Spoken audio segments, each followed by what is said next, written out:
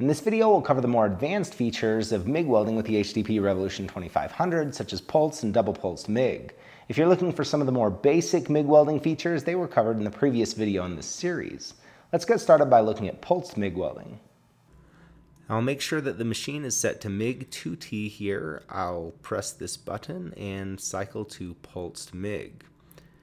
Now once I've accepted pulsed MIG, I can select the material I'm going to be welding. In this case, I'll select aluminum and select the filler metal that you're going to use, as well as the wire diameter. With those settings in, I am able to adjust my wire feed speed and thus material thickness just using the knob on the left, similar to synergic MIG. The knob on the right will adjust the trim to increase or decrease voltage.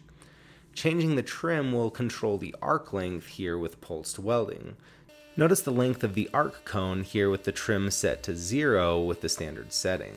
With a trim of -1, I have a shorter arc length, and then if I go to a trim of -2, it's an even shorter arc length with some occasional crackling and short circuiting of the arc. This machine is also capable of double pulsed MIG. When this process is selected, there are a similar set of menus to select the material and wire type as well as the wire diameter. Now you can once again adjust the amperage or wire feed speed and the voltage will follow. However, there isn't a recommended thickness because the overall heat input depends on the pulse parameters. With the double pulse process active, there's this additional menu to control a low frequency pulse that's overlapped on top of the high frequency pulse spray transfer. The first setting controls how many pulses per second there are, such as 1 Hertz here, 1 cycle per second. This controls the percentage of time that's at your actual set wire speed and amperage. Finally, this setting controls the percentage of your set amperage or set wire feed speed that you will run when you're not at that peak time. With those parameters set, you can return home and it's ready to weld. With any of the processes, you can also run in the MIG 4T mode. This simply allows you to press and release the trigger to start and press and release it to stop. The MIG 4TS mode introduces a sequencer which allows you to run through a number of different amperage settings throughout your weld. This setting is active as soon as you press the trigger, so when you press and hold the trigger, in this case it will run at 130% of your set amperage. It'll remain there until you release the trigger, at which point it will ramp down over the period of time set here at T2 to your set amperage. You can adjust this to slope down more gradually.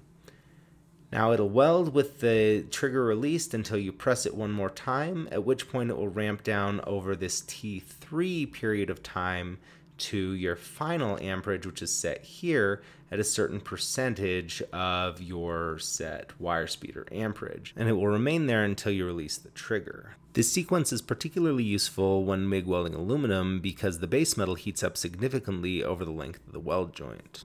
Another way to vary your amperage over the length of a weld joint is by using an optional slider. The slider will connect to the same remote port that you'd use for a foot pedal for TIG welding, and you can activate it in the setup menu by cycling down to this setting and pressing change.